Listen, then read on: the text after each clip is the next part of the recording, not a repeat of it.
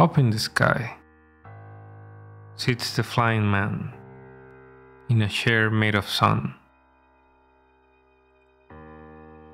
all poised and ethereal, alone, with the whole world keeping him company. Far off, but present, he is submerged in chaos, but focused, eyes closed, but watching, listening for the faintest whimper on the strangest frequency that will give him the slightest clue that there's a job for Superman. Hello, I'm Edgar Miranda. There is no super heat vision, there's just heat vision, just like there is no super X-ray vision or super flying, but there is super hearing, because hearing is something we do. Superman just does it more. Or does he? When an object makes sound, what it does is vibrate.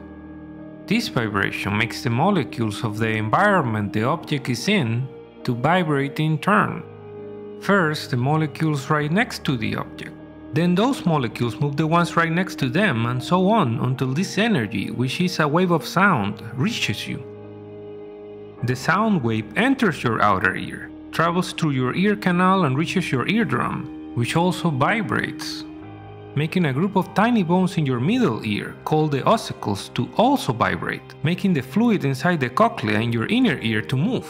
This movement is detected by special cells within the cochlea, called hair cells. Different sound frequencies will move the fluid differently, reaching different hair cells, which take this sensory stimuli and transform it into electrical signals that travel through the auditory nerve to the brain, to be interpreted as music, a cry for help, or an explosion.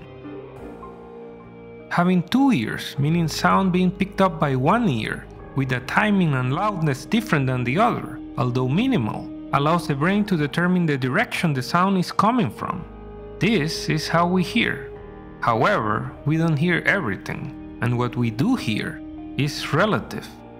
Generally speaking, the human ear can pick up sounds in the frequency range from 20 Hz low pitch to 20,000 Hz higher pitch, and with an intensity which we subjectively register as loudness, starting from 0 dB to 70 to 90 dB, which start to get loud for most people, but safely for an amount of time, to 140 to 160 dB, where we would be screaming in pain until our eardrums burst. But there are sounds below and above our frequency hearing threshold, known as infrasound and ultrasound, and there are sounds with an intensity below 0 dB, we just can't hear them, and above 160 dB, which we also can't hear because at that point we have no eardrums, but someone with, say, invulnerability could. Also, have you ever heard this? I hate what Sheldon's supposed to be. Oh, he's the Doppler Effect. Yes. It's the apparent change in the frequency of a wave caused by relative motion between the source of the wave and the observer. It is said in a way meant to confuse you if you're not familiar with the concept, but it's basically this. The driver of the ambulance hears the siren like this all the time, while someone standing on the street hears something different.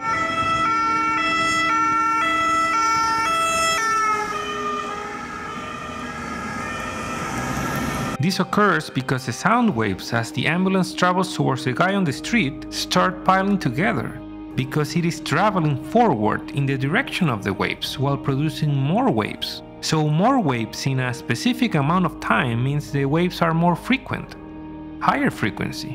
And when the ambulance passes you, the sound waves that reach you are more and more separated because the siren is getting farther away from you.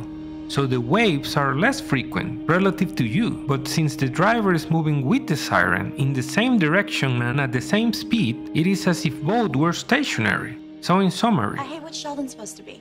Oh, he's the Doppler Effect. Yes. It's the apparent change in the frequency of a wave caused by relative motion between the source of the wave and the observer.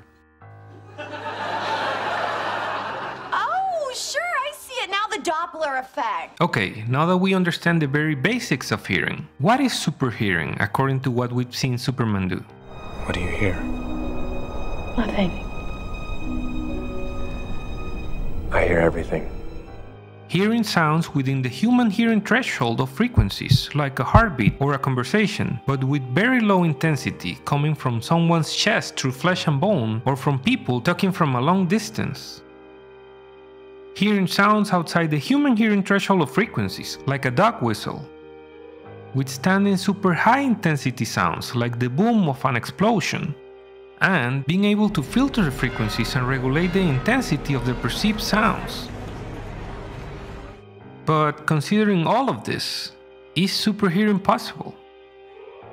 I think, partially, in the realm of science fiction, but not discarding the rules we explained above. If a being's cells could be powered by the yellow sun to make his eardrums sensitive enough to pick up vibrations below 0 dB, and the ossicles powerful enough to amplify it, to move the fluid in the cochlea, and at the same time make the eardrums resistant enough to handle vibration above 160 dB, and the ossicles capable of either pass it through as is or dampen it, and the hair cell density in the cochlea be higher, allowing for concurrent reception of a wider threshold of frequencies and be able to transform these frequencies into electrical signals, and the auditory nerve had the bandwidth to carry these numerous signals to the brain, that must also have the capacity to interpret this extraordinary stimuli, filter it and regulate it at will in a hearing system that acts just like ours when not superpowered.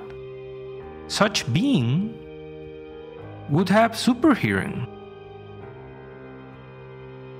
That's a big if, but that's the fun of it. But, and also a big one, regardless of how sophisticated an alien hearing system gets when handling sound, it doesn't change the nature of sound itself before it reaches it.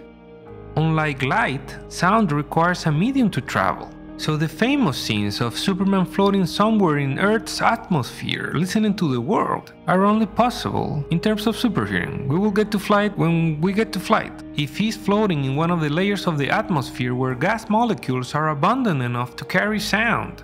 And even so, there's the matter of the speed of sound and the Doppler effect. Meaning, by the time the sound reaches him, given that he's still able to pick it up with low intensity from far away, depending on where it comes from, it could be a while in the past. And if the object producing the sound keeps producing the sound while moving, his brain will perceive it with either a lower or higher frequency than the one it was emitted with. And of course, there's also the little detail of, will sound even reach that far? Ripples in a pond don't go on indefinitely. Viscosity in the medium will take away energy from the sound wave until it's fully dissipated. So Superman may get only part of the sound. Which brings up the question, could his Kryptonian brain make sense of only parts of the sound that may or may not arrive, that he might or might not pick up with different frequencies depending on where he's at in relation to the source, into useful information, like what is that sound? Where does it come from? How long ago was it? Who knows? At the end of the day, you can have the most resilient science-based foundation, but once you cross that event horizon, anything goes. Because truly, who knows? At least we nerds can keep on speculating. I can't come into this room because of the kryptonite. Jimmy, I want you to try and kick it into the fireplace. Good boy, Jimmy.